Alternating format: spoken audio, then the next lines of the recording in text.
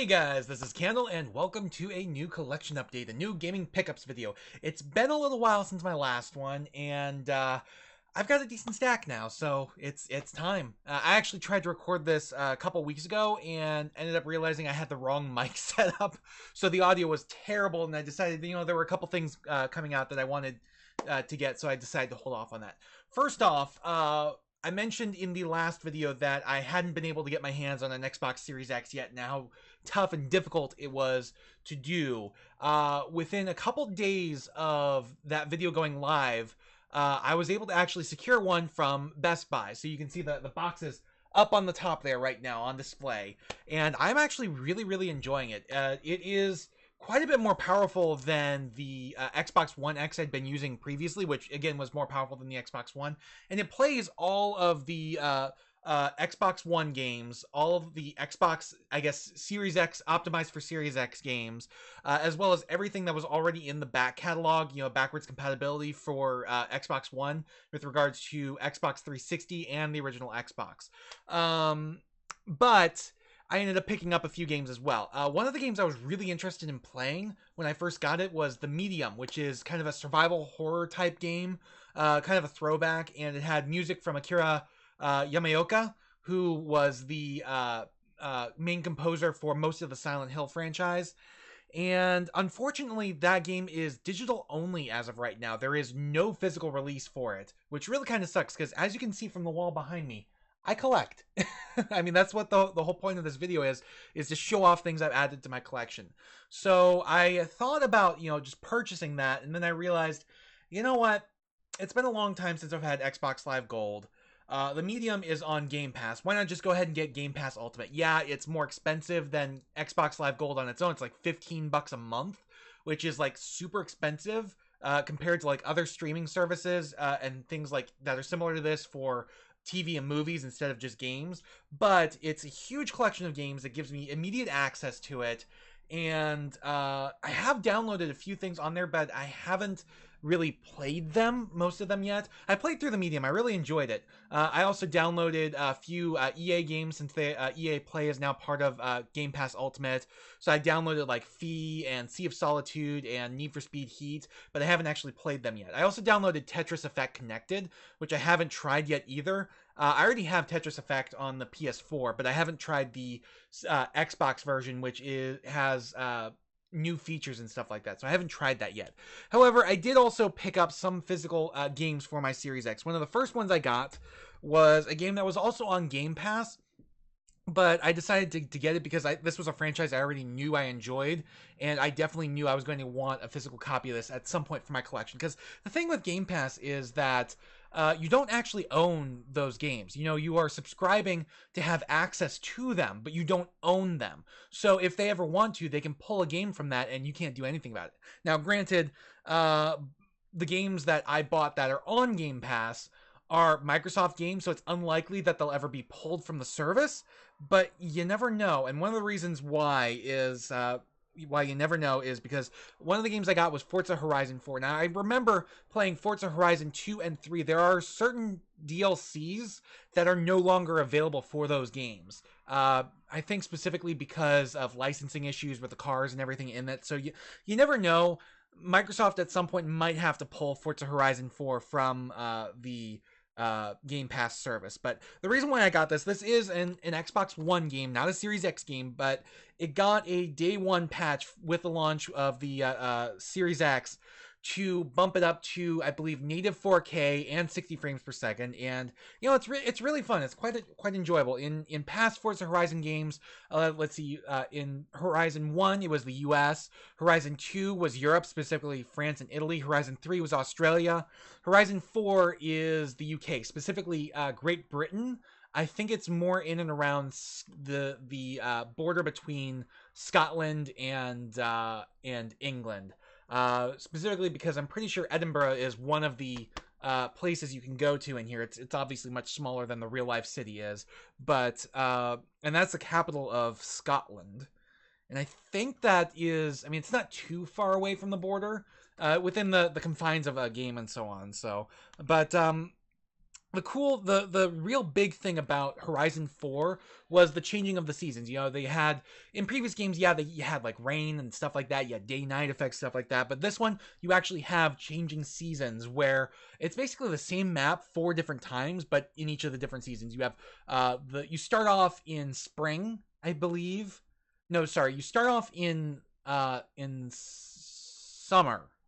I want to say summer or fall. I don't remember which, but you start off in one of those. So in like summer, like everything's nice and green. There's not too much rain or anything like that. In the fall, you've got a little bit of rain, but the leaves are turning. Winter, everything's cold and icy and snowy. In the spring, everything's getting green again, but it's all very rainy and stuff like that. And you kind of cycle through various seasons as you progress through the game. And unfortunately, this is also basically a live service game where there's not really a proper end to it. Once you get through the first round of seasons, you can basically change the seasons at will, and you can just keep racing and racing and racing. And unfortunately, I don't really like that because there's not much to keep me invested, to keep me pushing forward beyond just, clear the next race, clear the next race, clear the next race. And that's not enough for me.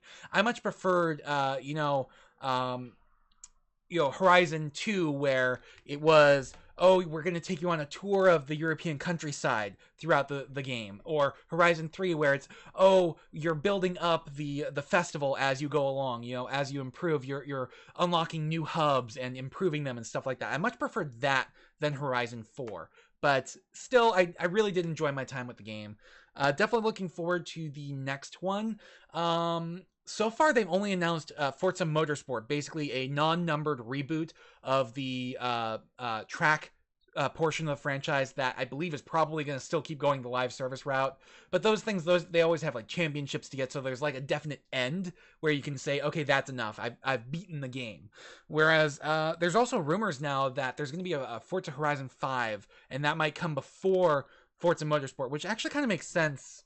Well, actually, no, it doesn't make sense to me because normally they alternate back and forth between Motorsport and Horizon. Ever since they started the Horizon, it's been like back and forth like every other year or so. And I'm pretty sure Horizon 4 was the most recent Forza release. So Motorsport would be the most likely one to be next. But either way, I don't know. Anyways, another game I picked up for the Xbox was Gears Tactics. This is another one that is on Game Pass, so I didn't need to pick this up, and I wasn't going to for a good while because they're still selling physical copies of this brand new for $60. I do not believe this is a $60 game. Granted, this is one I haven't actually played yet, so it could be, but when I think of Gears, I think of third-person shooting, and this is not that. It's right in the name. It's a tactics game where it's squad-based tactics, turn-based. It's kind of like XCOM or Final Fantasy Tactics or even like Fire Emblem a little bit in that respect. The only reason I picked this up was because I was able to get it at GameStop for $30 used. So definitely glad to pick that up then, because I am a fan of the Gears franchise, and I do enjoy tactical games like this. So I am interested in looking at this at some point, but I haven't had a chance yet. But this also brings up a few issues with me with regards to the way Microsoft is handling the transition to the next generation. And on one hand, it's great. On the other hand, not so much. It's mostly just nitpicking and annoyances for me. Like, on the one hand, it's great. They're treating it like it's all one big generation. Like, they're doing their whole optimized for Series X and S and smart delivery type thing where they can print out Xbox One discs. You pop it in your system, and it recognizes, this is an Xbox One disc, but it's on a Series X, and there's a Series X version available. Do you want to download the Series X version? We'll send that automatically to you. That way you get the best possible experience. And that's all great and everything, except for when it comes to branding the actual cases. As you can see up top here, it just says Xbox, whereas Forza Horizon 4 says Xbox One. And it says Xbox One console exclusive. Up here it says, Series X, Xbox One. That I don't mind. It's the fact that even having Xbox by itself up here, I don't really mind. It's the spine that's the problem. It literally just says Xbox on the spine, whereas Forza Horizon 4 says Xbox One. And they changed the logo a bit.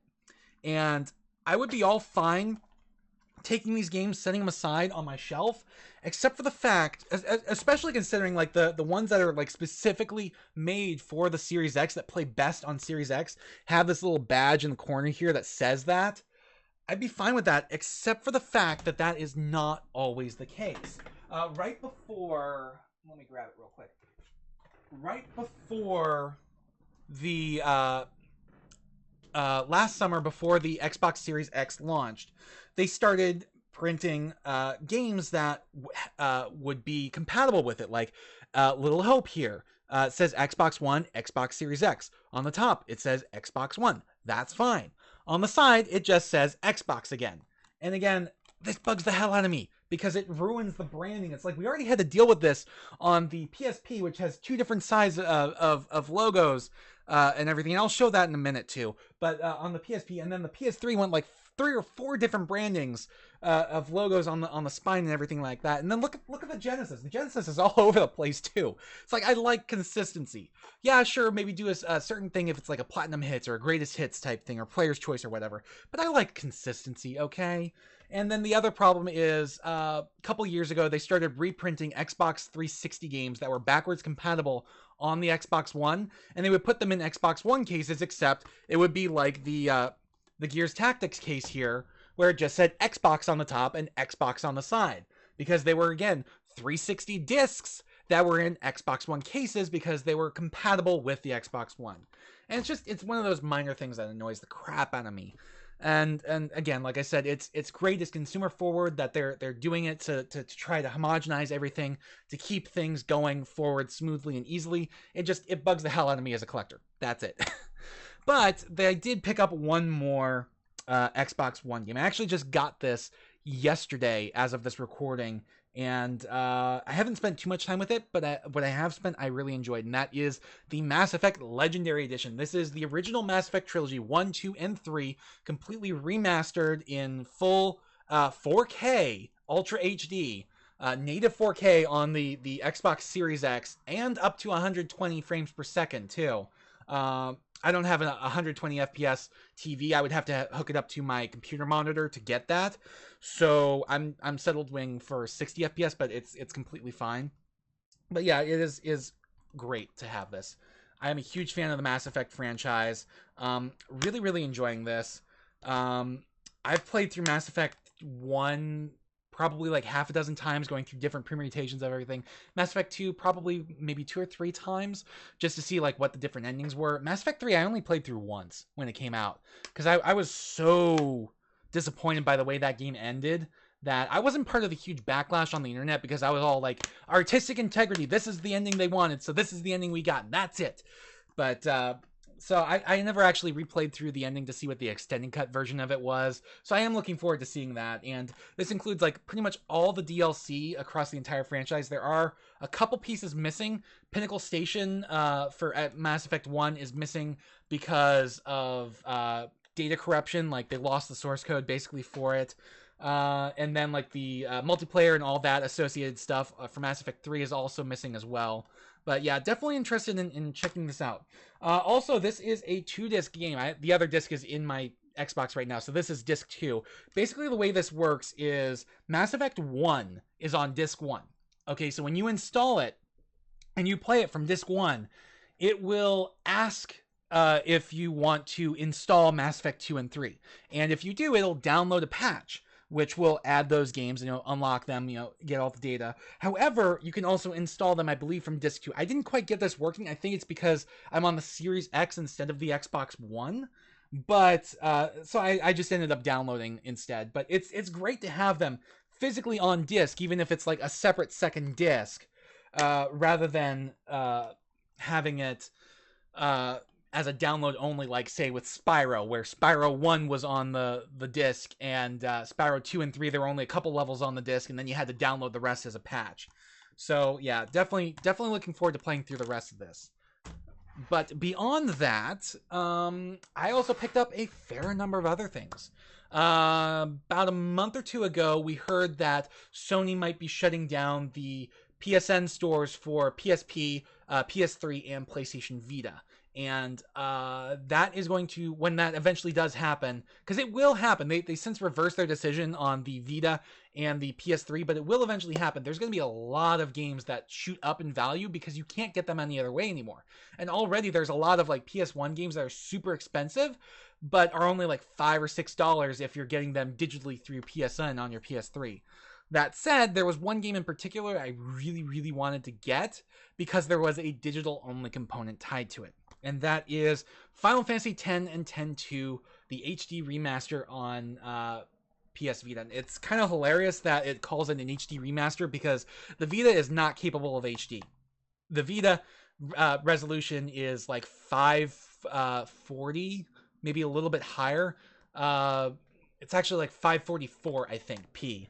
So that is below 720p, which is the minimum to be considered HD. It is, however, higher than standard definition, which is 480p, or back in the era of CRT TVs, it was 480 vertical lines, or horizontal lines.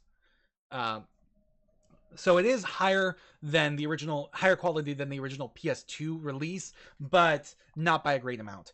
However, the reason why I had to pick this up when I did, and this was back before they reversed their decision to close the Vita store, was because, just like I was talking about how certain games now are only shipping components on the disc, and then you have to download the rest as a patch, the actual cartridge for Final Fantasy X and X-2 only has Final Fantasy X. Final Fantasy X-2 was included only as a DLC voucher, a download code, and so I had to make sure I got this brand new so that I could use that code to unlock it. So I did, and I ended up paying a little bit more than I really wanted to, a little bit more than I necessarily needed to, considering the current market value, but it was significantly less than what people were asking on eBay. I was looking around on eBay for a couple weeks, and people were asking like $70, $80 for something that really should only be, a $30, $40 game at this point. And then I found it on Amazon for, I think, $40 or $50. So I ended up getting it there instead. So I paid a little bit over what I wanted to, but not as much as like people really were expecting to get for it. And I'm glad to have this. That said, there is a Japanese version, I believe, that has English language options on it.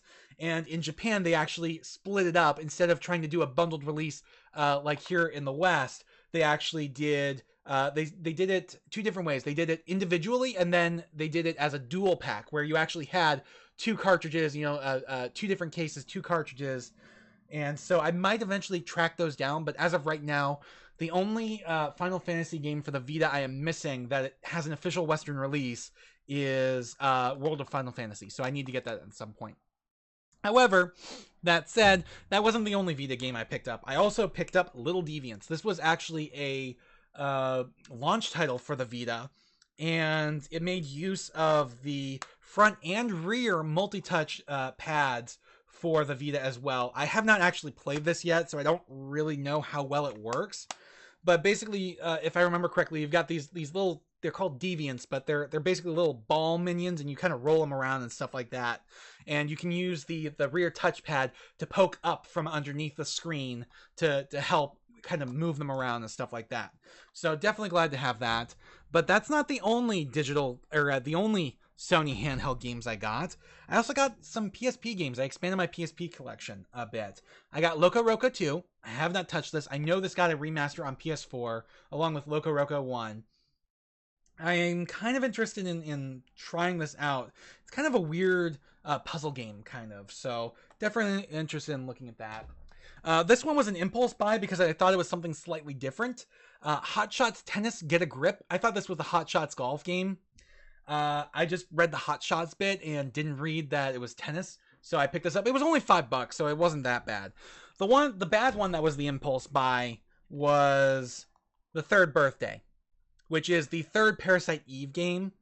And the reason this is a bad impulse buy for me isn't because it's the third birthday. It's because I paid $45 for this, and it's the Japanese version. I can't read Japanese, and there is no English language option in this game. Like some of the menus are in English, but most of it, the bulk of it, is in Japanese, and like all of the voice dialogue is in Japanese. The subtitles are in Japanese. There's no English language option in this, and I was so ecstatic to get this because it was pristine, it was complete, and then I got it home and flipped it over and realized it was Japanese, which really really sucks because again I can't read Japanese. So I ended up having to go on eBay and spend another $70 to get the English version, which is a little bit more than this thing is really worth right now. It's really worth like closer to like $60 to get it complete. And I'm missing like an art card or something like that. Maybe it's just a difference in the region, but the Japanese version included a couple playing cards basically. Yeah, Final Fantasy playing card game that has like Ayabrea, the main character, and stuff like that. And so that was in the Japanese version, but it's not in the English version. At least not the copy I have, which kind of sucks. But other than that, it has the manual. The box is pretty good. It's all completely English. It's correct region and everything. It's even got the MSRB rating. So definitely glad to add this to my collection. I'll play through it at some time. I still have yet to play through Parasite Eve 1 and 2. And for those who aren't aware, Parasite Eve was Squaresoft's answer to Resident Evil and Silent Hill back in the day. It was their attempt at a survival horror game, basically from the masters of the RPG. So it's a survival horror RPG. And so Third Birthday is actually a bit more action oriented, I believe, than Parasite Eve 1 or 2 were. But beyond that, there were a few other things I got as well. I mentioned in my Final Fantasy V Let's Play that I was planning on doing Final Fantasy VI next. I have since changed my mind. I am currently taking a break from Let's Plays. I did end up playing through Final Fantasy VI myself. I emulated it on my PC because I wasn't entirely thrilled with the results I was getting on my TV through my Retron 5 at the time. But one of the things I was holding out on was I really wanted to get Ace Analog Super NT, which is an FPGA-based hardware-based emulation for Super Nintendo games. Takes the original cartridges, boots it up, runs it all at up to 1080p. It's beautiful, guys. It is beautiful. But yes, I did get my hands on one. This is the classic edition, where it's themed and colored based on the Super Nintendo colors in North America here. So it's the gray and the purple. There's also a Super Famicom edition, which is themed after the European and Japanese version colors. Then there's like an all black edition as well. But yes, I was able to get my hands on this. This is actually the controller adapter for my wireless Super Nintendo controller. But yes, very, very glad to have this. Again, it takes cartridges very easily, right through the center here. Plays Super Famicom and Super Nintendo cartridges, because there's no actual difference in the connector like there is between Famicom and NES. But it gave me a reason to expand my Super Nintendo collection a little bit. First off, this comes preloaded with 2 digital games. Specifically, it comes preloaded with Super Turrican Director's Cut and Super Turrican 2. Now, the original Super Turrican was apparently going to be too large to fit on a Super Nintendo cartridge, so they had to cut it down significantly, removing like quite a bit of content. And so the Director's Cut that's on here has like all that content restored and everything. And then they shipped it with a reproduction box for the Director's Cut as well. It's just an empty box. There's no actual cartridge or anything, which kind of sucks. Would have been nice if they included it, but still, it's nice to have, stick on a shelf and everything. I tried Super Turrican Director's Cut. Not entirely sure it's my cup of tea in terms of games. Kind of reminds me a bit of Contra, though. So if you like Contra, you might like Super Turrican, to check that out. But beyond that, I did add another game to my Super Nintendo collection, specifically Donkey Kong Country. I've played through this one before. It's super challenging for me, but it is enjoyable, and it's really good. I still have to play Donkey Kong Country 2 and 3, but it's nice to have the original as well. And again, these things just slot right in, just like that. So it's cartridges sit in like this, and it reads them perfectly too. Much better than the Retron 5 does. But still, definitely glad to have that. I also picked up another bit of retro hardware. Well, more correctly, retro upscaling hardware. I got a RetroTink 2X Pro, and I got this a few weeks ago. maybe a month ago now, and I didn't know there was a RetroTink 5X Pro on the horizon, or I probably would have held out and gotten that instead, because the 5X does higher quality and does it better than the RetroTink 2X, but the RetroTink 2X is still pretty good. It basically takes your original outputs, whether it's the original yellow composite cable, whether it's the RGB component cables, or if it's S-Video, and upscales it and line doubles it basically from 240p and 480i to 480p, and it does deinterlacing as well, and outputs it via HDMI. So this is actually really good to have if you plan on doing like a lot of retro games on original hardware, but you also want to play it on a modern TV and have it look decent, or if you want to record it for like YouTube or Twitch or stuff like that. So something like this is pretty good to have. This was like $150 at the time. I know the RetroTink 5X is significantly more expensive though. It's like $275. So I'll probably get one of those eventually, but for now, I'm happy enough with this. So definitely glad to have that. But that's not the end, because I got more. Oh, yes, indeed. I got some N64 games as well. These, again, I have not actually played these yet. So, but still, I got Excitebike 64, which is the only Excitebike game I have now. I don't have the original. So, actually, I take that back. I do technically own the original, but it is the 3D Classics remake on the 3DS. So it's like the original NES game, but with 3D effects added in. So I do have that.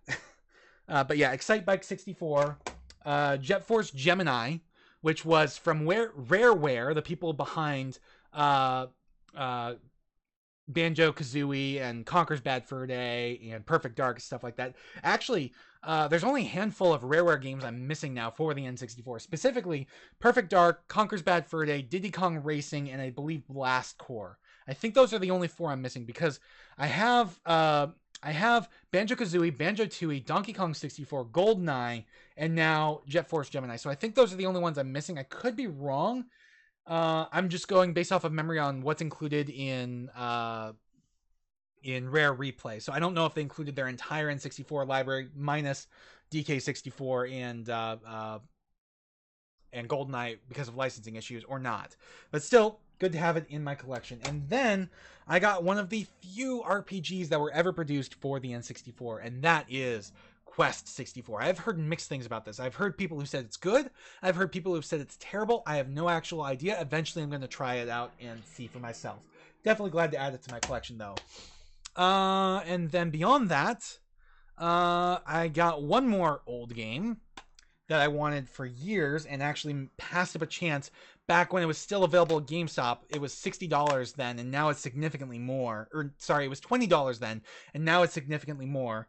And that is F-Zero GX for the GameCube. Again, this is a game I have not played yet. I've heard great things about it. I really want to try it. I've enjoyed what I've played of the F-Zero games in the past, but those were specifically the Super Nintendo and Game Boy Advance versions. I've never played the GameCube or N64 ones, so definitely glad to have it. And I mean, it is complete too. The disc is in really good condition. It's got the full manual. Everything is here. So definitely glad to add this to my collection, especially considering it's not all that cheap right now either. And then I picked up a couple PC games as well. I did this while I was on vacation in April because I was getting them delivered by eBay, or from eBay. And one of them is a big box game, and those are a little bit tough for me to get where I am right now, simply because the only place to really get them reliably is eBay.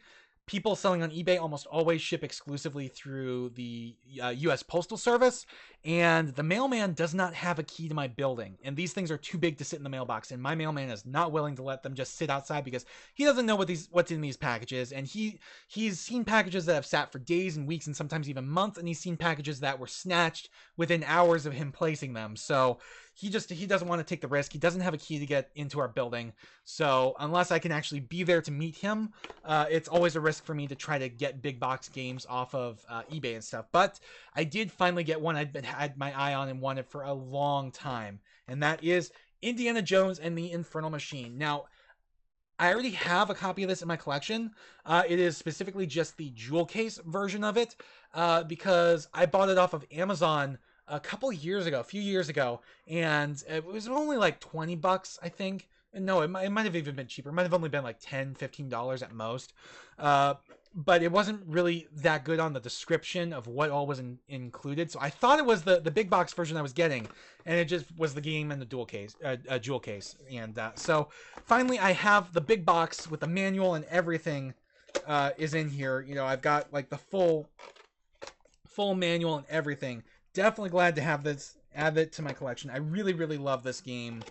It's probably my favorite Indiana Jones game. I need to get around to playing Emperor's Tomb and Staff of Kings. Those are the only two I really haven't played yet of the original adventures. I know there are other Indiana Jones games that are based on the movies on other platforms, but those are the only two I haven't played yet that are original adventures. And then I know Bethesda's working on a new one as well. Not specifically Bethesda, but somebody under their umbrella. I believe it's Machine Head Games, the people who did the Wolfenstein games. So definitely interested in what they're going on with, and definitely glad to have this as well. But that is not the only PC game I got. I also got a small box PC game, Harry Potter and the Chamber of Secrets, which is, yes, it's a movie tie-in, but it is better than it really has any right to be as a movie tie-in. I've wanted this game for years and years, ever since I played the demo as a kid after playing through Sorcerer's Stone on PC. And it's basically, it plays very similar to Sorcerer's Stone on PC. It's just kind of bigger and more to do and stuff like that. So definitely glad to have this finally in my collection. At some point, I'll probably get the Quidditch game and maybe Prisoner of Azkaban, and then I'll probably stop on Harry Potter games for PC, because after that, the quality kind of dips because they're pumping them out quicker and quicker to coincide with the movies, and it just the quality dips, and they're trying to be more based on the movies, stuff like that. So definitely glad to have this in my collection, though. Beyond that, there's just a handful of games left, all PlayStation stuff, and as you can see behind me, I did end up getting another shelving unit here so I could spread things out a little bit more and put my small box and jewel case PC games up on the shelf here. But the biggest reason why I got another unit to spread things out was the PlayStation section. Having all that crammed into just 2 columns down at the end there, I was really running out of space. And as I added more games to my PlayStation collection, then I really needed more space. So these things, yeah, they're the reason why. Specifically, I got on the PS4. Whoop, hold on. Sorry, my little privacy flap of paper fell down.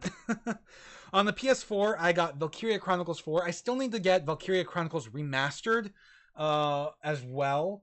But I looked it up because I was kind of curious what happened to Valkyria Chronicles 3. Because Valkyria Chronicles 1 was on the PS3. Valkyria Chronicles 2 was on the PSP, and I have both of those.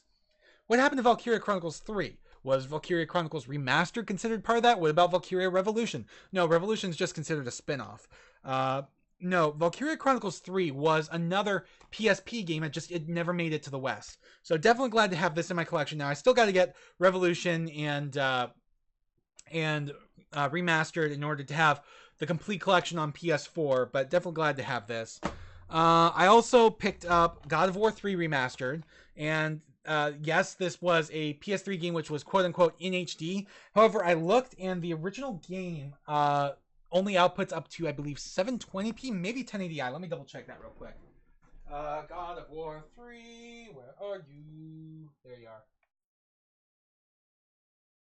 Yeah, video output 480p, 720p, 1080i. So this is in full 1080p. And for those of you who are kind of confused by the numbers and the I and P, that just refers to how the screen is rendered, basically how the image is rendered on the screen.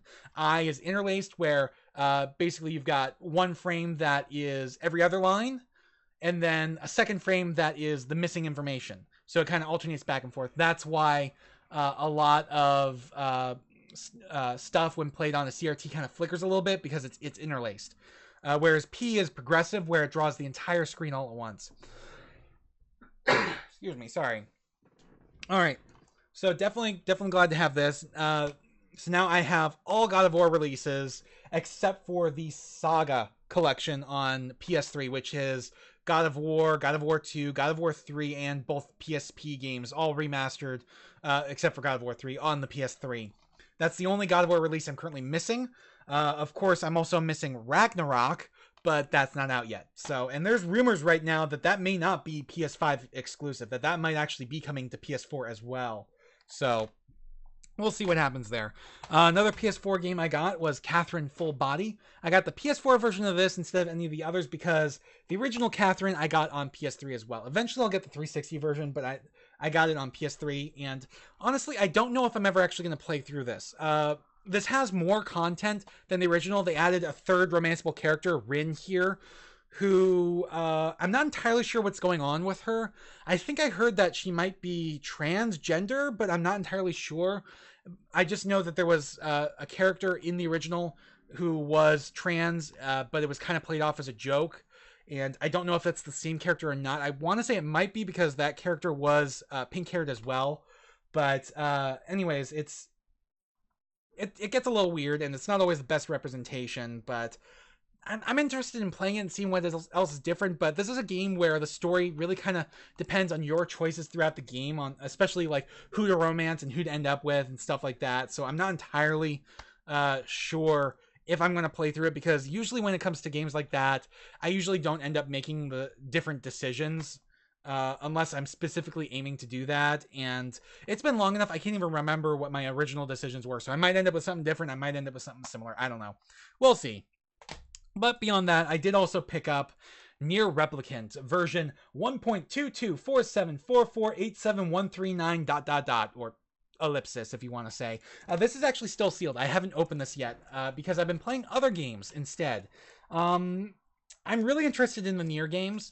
I have the original release of Nier on both the PS3 and the 360. I have Nier Automata, the Game of the Yorha edition, which is like the complete edition on PS4, and now I have Nier Replicant.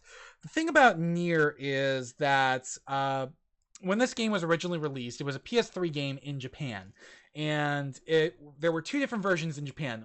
You had Nier Replicant on the PS3, and you had Nier Gestalt on the Xbox 360. And it was basically just two flavors of the same game, whereas kind of the same story. Just whereas in Nier Replicant, you're playing as the brother of the character that you're trying to save, and in Nier Gestalt, you're playing as the father of the character that you're trying to save. And there were aesthetic differences as well, whereas Nier Gestalt was more what we would think of as a typical Western AAA game from the era, and Nier Replicant was much more anime-fied. And the thing is, when they brought Nier over to the West, they had designed Nier Gestalt with a Western audience in mind. And they decided, instead of bringing both versions over, they would port Nier Gestalt over to the PS3 from the 360, and then they would release Nier Gestalt as just Nier on both platforms in the West. So we never got Nier Replicant until this remaster here. So I am interested in playing this. I'm probably going to start with this one since it's the most recent release, and Nier Automata is a sequel to this. So definitely try this out at some point. I just haven't decided exactly when yet, because there's a lot of stuff on my radar right now. Speaking of which, the last two games were on my radar for a while. This one kind of slipped under for a bit. Returnal. A lot of people, I think, were sleeping on this game. Really, really good. It's a AAA roguelike game. It's a third-person shooter with bullet hell elements. Really, really good. I ran into a bit of trouble actually picking this up. I actually did the same with Nier Automata, where I went to pick this up the day it came out, and couldn't find it. I couldn't find it. I went to Best Buy. I couldn't find it. Didn't feel like shopping around, so I just left it at that. Next week, Returnal comes out. I go to pick that up.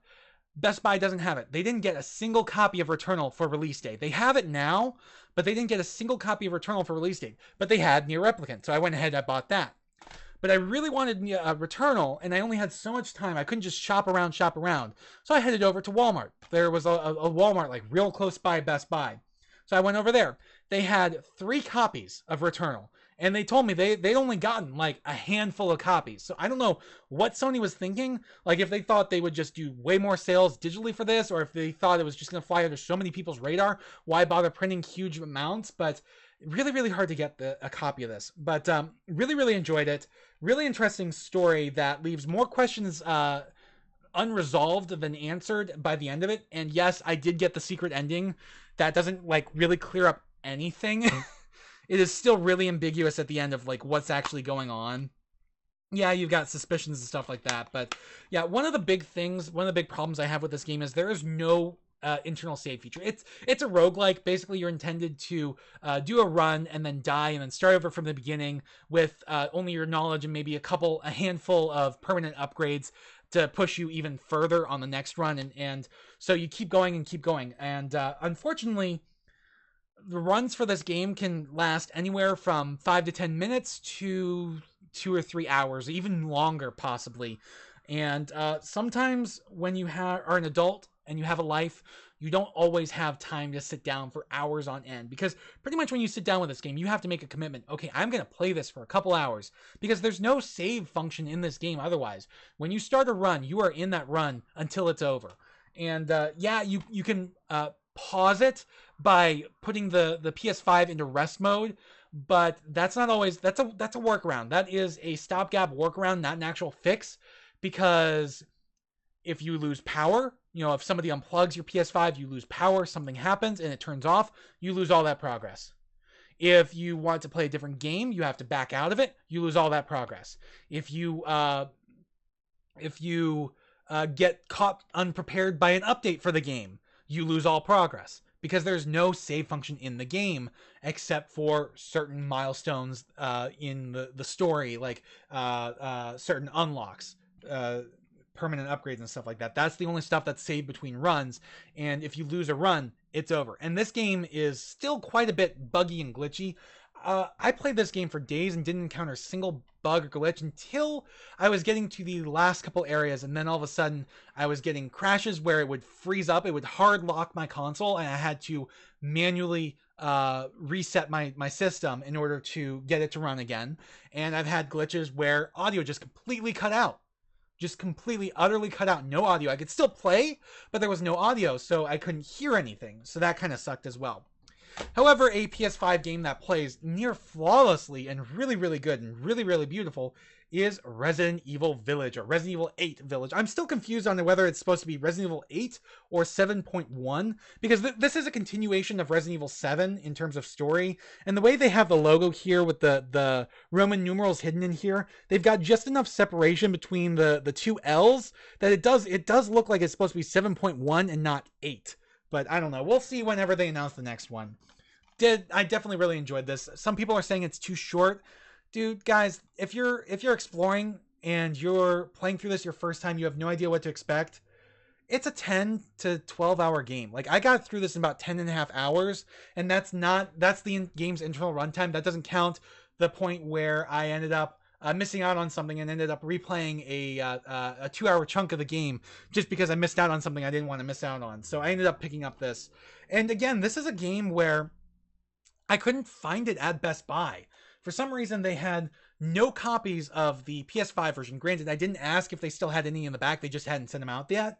But they had a number of the PS4 versions and a number of Xbox versions, but they didn't have the PS5. So I ended up having to go to Walmart to pick it up. And they said they only got a handful of copies of the PS5 version as well. So I don't know if that's something on Sony's end then, where they're just not producing enough PS5 discs. I don't understand why, because they've already sold a huge number of PS5s, but I don't know. Either way, that is it for this collection update. That is everything I've got now. Next one's probably going to be several months off, because I'm expecting a Steam sale to come up soon, and I do want to get some things on that. But yeah, until then, I will see you guys next time. Thanks for watching. Please remember to comment, rate, and subscribe.